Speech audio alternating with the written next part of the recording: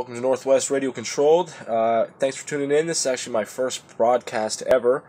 And today I'm going to be showing you a couple of just basic upgrades here on the s912 Luctan from Gptoys. First off the bat, you can see that there's a couple problems here. You might be able to notice those tacky zip ties.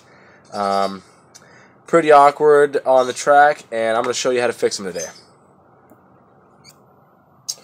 Alright, after taking off the shell, you're going to have to take off the shock tower. Now, for convenience sake, I already had done that because I'm waiting for some parts I just ordered in the mail, so I figured I might as well just have it already partly disassembled. But you'll note that there's 4 screws, 1, 2, 3, 4 here, and then we got to take off these 2 to take off the bumper rail. Alright, once we got the bumper off here, we're going to go ahead and set it aside. Now, we got to take out these 2 metal connecting rods here. You can see that, 1, 2. And to access the bottom one here, we're going to go ahead and need to flip over that and take out 1, 2, those 2 screws there, alright? Alright, with that back skid plate out of the way, we now have access to the 4 connecting rods. We're going to go ahead and take those 4 out, and we'll see what happens. Alright, once you've got those out, you're going to be left with both sets of rear suspension arms there. Now, the reason that I have the zip ties on here, guys, is if you wondered, I've bashed this thing pretty hard so many times. I mean, right out of the box, I just hammered on this thing right from the gate. So what ended up happening is my joint cups here, they wore out from the bottom of these arms. Now, I don't know if it's the cup or if it's the actual lower suspension arm here. So we're going to actually find out. Start off by just snipping this here zip tie. Alright. Get that out of there. Wow, you can see that, guys.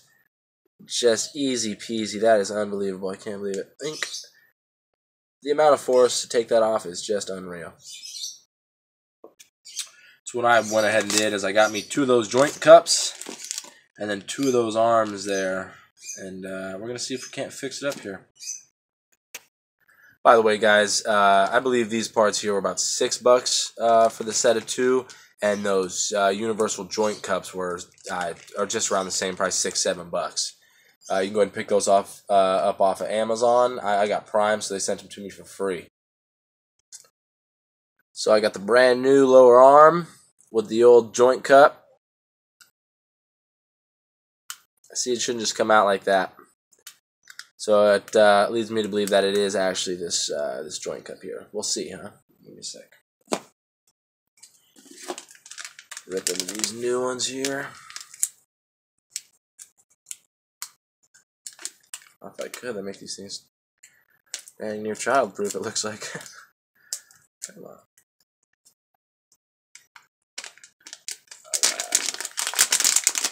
Alright. We got there. 2 of them, brand new. Oh, excuse my dirty hands. I was just out there working on the car. Yeah, so it definitely was the joint cup. Here I just went ahead and put both the new parts together.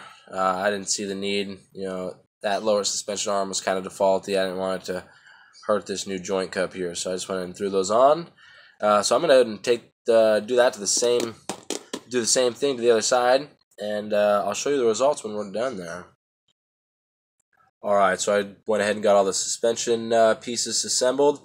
The only thing left to do now is transfer the old bearings and the old, what do they call that, transmission cup out of this, out of the old piece here. So we'll go ahead and do that here real quick. First thing you want to do is just pop off this hex. Pretty easy normally. Mine are pretty rusty. Sorry, I had to get off camera there. Now you can see it's pretty rusty in there. Pretty simple. You just go ahead and slide that pin out. A little easier with needle nose, but hey, you know, a little ingenuity never hurts you. Alright, so we're going to go ahead and do that. Set this aside so you don't lose it. Now what we're left here is that transmission cup, and you should be able to just push it right on out. Look at that. Bearings and all. I'm gonna have to take this bearing, I think, out of this one. I'm not sure. Where's that new piece at? Yeah, it looks like it. So I am gonna have to take the old bearing out and put it in there. They didn't come with bearings, but hey, no big deal. Sorry for the low camera quality, guys. This is my first video. I just ordered a couple new cameras off of Amazon.com. They should be here within just a couple days. So you guys will be getting some better footage off of those. Maybe some FPV footage off of a couple of the cars I got as well.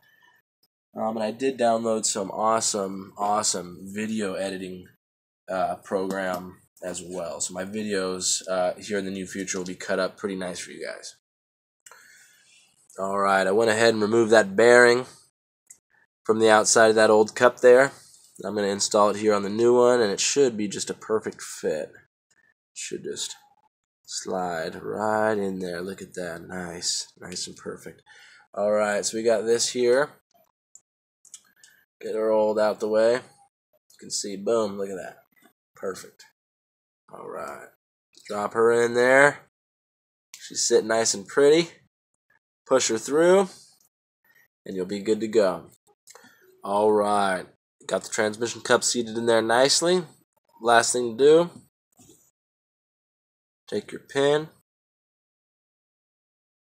Just go ahead and line it up. Now you're going to want to make sure that it's somewhat even. See that? Pretty nice and even there.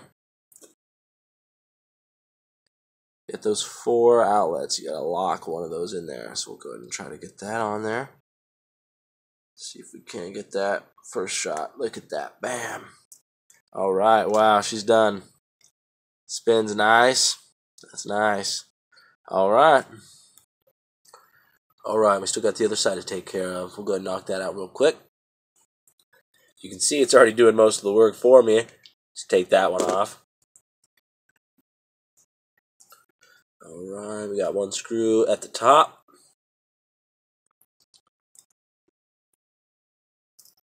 That comes off. That pops off like that. Alright. Now we have this last screw, and this one's also pretty important. You don't want to lose that screw, as the new cups don't come with one. They do come with both top and bottom screws for the suspension arms, just not for this one.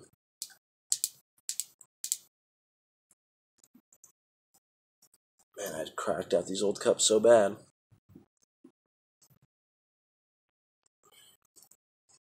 Come on. Get out of there. Finally got that stubborn screw out. That comes off and she's free. Alright, again. Pin out. Set that aside so you don't lose it. I already had that hex off, so that's good for me. This simply just pops out like so. Don't forget about your bearings, guys. Alright, I got the old components and the bearings and the new cup. Time for assembly.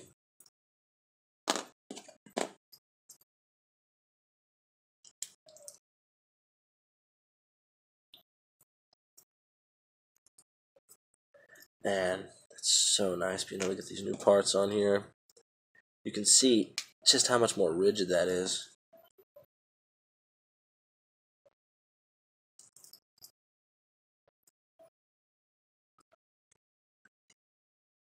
Yeah, this Luctan was my first RC car ever, actually, that I ever bought myself.